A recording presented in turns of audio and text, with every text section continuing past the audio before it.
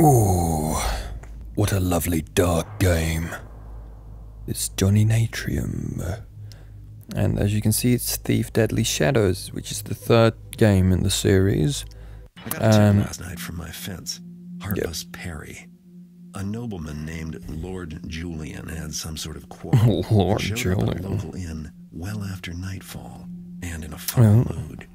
He's carrying a Up to velvet foul bag business. about the size of a man's fist, and it never leaves his sight. A man's Sounds fist, and likely it to never be leaves his valuable. ass.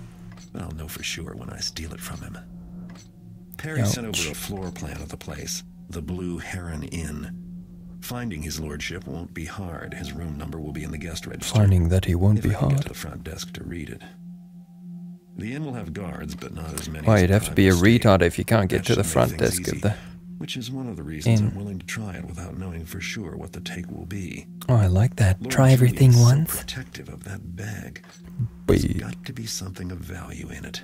well, it's his legacy, of course. Needs to reproduce.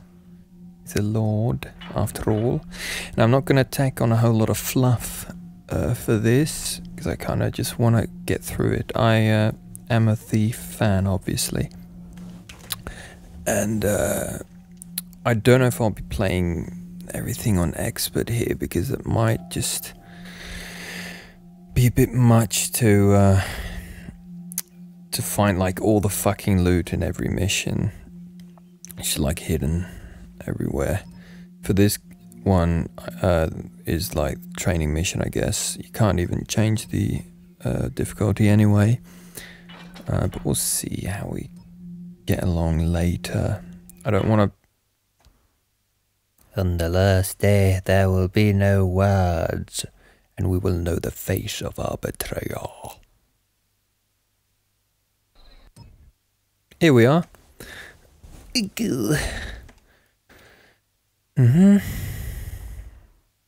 Take your own path. Well, you know, take your own path, but, you know, follow the footsteps. I know it's just for this intro bit. Alright. Oh, this is all fucking tutorial shit we don't need right now. Is that like, it's like a cruising spot? He's like, I see you, it's like the... Exactly. Like, he just did like the gay code for like, you know, you make that noise or you hum that tune, which means that he wants me to come over and have a go with him. And after my obvious lack of interest, he just goes, should have been a soldier. Because apparently they get a lot of action. The Roman soldiers, I guess, used to do that. When they were over in the Netherlands and stuff like that, they'd have a go with the... A soldier? Oh, that's some real action. Fuck. You should go talk to the other guy over there, because For a guy he like feels me. the same way. A guy like me. Ah, this could be like a musical. Like after that he breaks into song about, you know, this world has no place for a man of my sexual preference. And how he wishes things were different.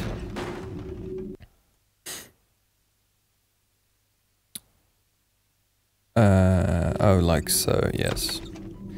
Right click on highlighted objects. It's like use them. Success. Alright. Oh, it's not bound to 4 anymore. The water arrow. In the first 2 games it's bound to 4. So yeah, I still... I mean, that's probably the reason that I'm doing this one now, is because... Well, I'm not sure. Maybe... Because I still want to do the first 2 Thief games properly, but I kind of want to do that with someone else along for the ride.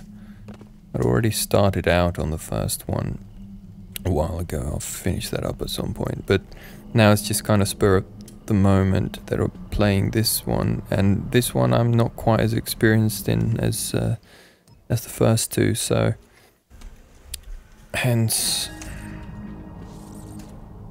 yeah, not as familiar with all the. Where's my lockpick? Hang on, do I just? Oh right, there you go. This is just, yeah, it like shakes, and then you can click at the point where it shakes the most, so to speak.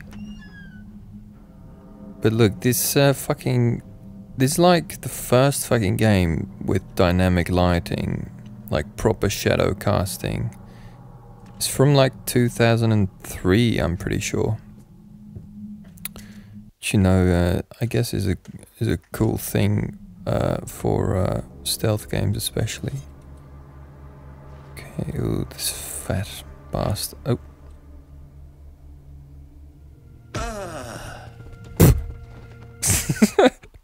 It sounded like he was waiting for that, like he... This is the only way I can finish. Do it now.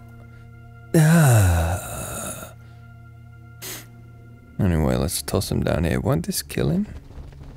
Ooh, good. Thank God he's got a cushion of sorts. Right, we're at the front desk, so we made it there. Lord Julian. Peony sweet. Oh, fuck, is he a brony? I want the peony sweet. Hang on, is it some... McDougal, Dame Yella, and companion. Master Vorig in a... there must be some fucking... I'm sure there's some Easter eggs in here, although I'm not recognizing anything from previous these games. Wouldn't do to have anyone think he was just Julian. Which to me, he always was. Always so vain, Julian, but... Holy fuck, did I step on a cat? Or it was just me being catty. Oh, wouldn't do to have anyone think he's just Julian. Wow. Sarcasm. Right, well, you don't really have to keep a bloody eye out for that. It's fucking pointing towards it. I think it's a trap. What the fuck? This looks like an uncomfortable, like, oh god, he's... I think he died here and he just got upset when his ghost is there, he got upset when I call him uncomfortable looking. Press up against the wall by using R. I fucking never used that. But there you go. I mean, it kind of reduces visibility slightly. I mean, like the people being able to see you. And of course, shadows are the most important. I think the dynamic lighting, you know, the dynamic shadow casting may actually, I mean, I would hope that it also affects, you know, the visibility, you know, so that, like, not every shadow where you're not able to be seen is, like, pre-programmed. But, like, for instance, if you open a door and it casts a shadow, then you could use that shadow as well. I'm not sure about that, though. That'd be some good... Ah, he just wants someone to try for him. He's tired of always being the hunter. There, heard it again. Again. But the first time it was in my head. Just goes pew pew. Oh. Can only be dropped or thrown. What? That's what you do with a candle? Right. Right click drops it and left click. Oh, see. Right. Another weird mechanic that this game has, which Thief 1 and 2 didn't have. If there's like this ding, this glint, then you know it's lootable. Oh, Lord Julian isn't here. Neither is his bag. Yeah. So we're gonna like take a look at this. My friend and honored Lord Julian. Oh, it's the cook. I will meet you in the Lancaster room tonight. I trust you will be mindful of the risks involved, like AIDS, and be generous. Generous. His lordship has gone for a walk. Maurice the Can't have cook. gone far. Not with this fat ass. Oh. Not if I know what he was up to in his walkabout. I'll be tired after. What's this? Oh, it actually says. What does Lancaster mean? Hang on. I'm gonna be like a dweeb. Right. What does Lancaster mean? Fuck off. What does Lancaster mean? Later with the boys. Have myself. Lancaster.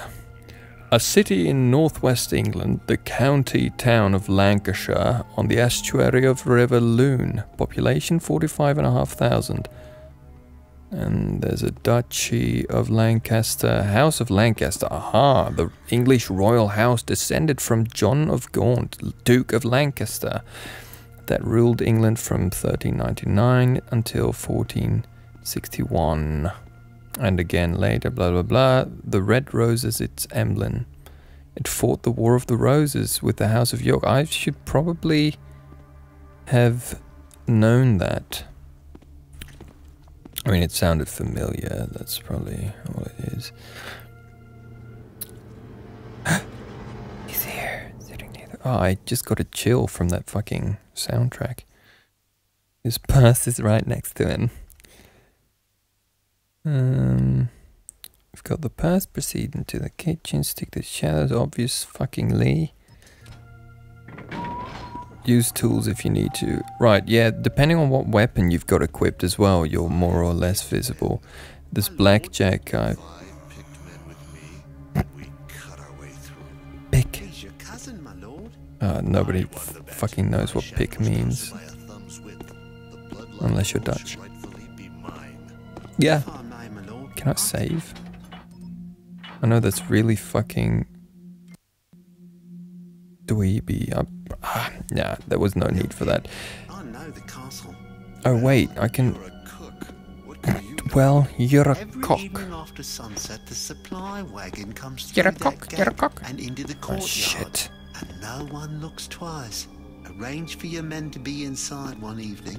And then we cut our way through. 5 good men against 20. And my accursed 12 cousin. angry men. My lord, listen. There is a passage leading into the castle from the courtyard.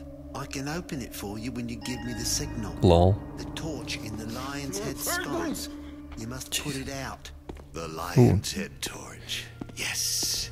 And when I reach the vault, They are and talking hold about the a sign. bloodline opal, I will take my place as head of the family.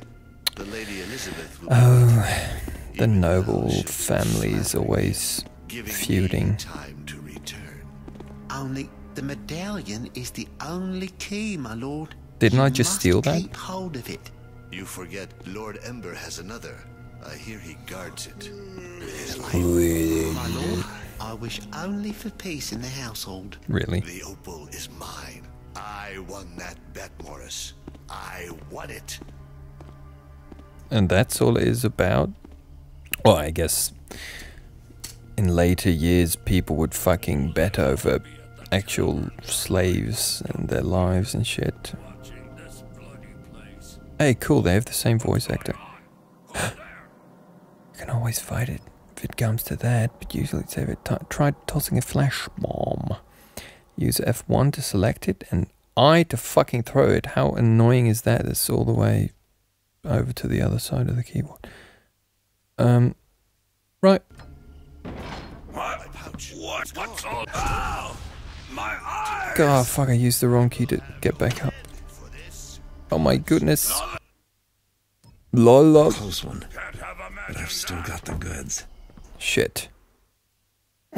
Okay. Nothing like mixing in society, especially if it comes with good loot. The velvet bag turned out to hold a bronze medallion stamped with a griffin. Valuable enough, but more interesting was the conversation I overheard between Lord Julian and the cook. Especially the part about a huge opal and a conspiracy for stealing it. I'd hate to have anyone but me get a stone like that. But I need a better idea where to start looking. Opals are a thief's best friend. Heartless Perry always does. Heartless Perry always does. Right. Right. But I think that Julian was talking about fucking using the medallion to get the opal anyway. And then there was another one owned by another guy who probably lived there. And yeah, the cook was saying, you know, the sign is you have to fucking put out the sconce, the lines at sconce, and then he'd open the door for me. So we'll fucking go there next. And that's the first proper mission, I guess. Now I'm sort of trying to close this off before I click continue because the game crashes if I'm recording whilst it changes to a mission. I'm not even sure if it's going to change now, but I'm not willing to risk it, so I'll pause the recording. I'll be right back.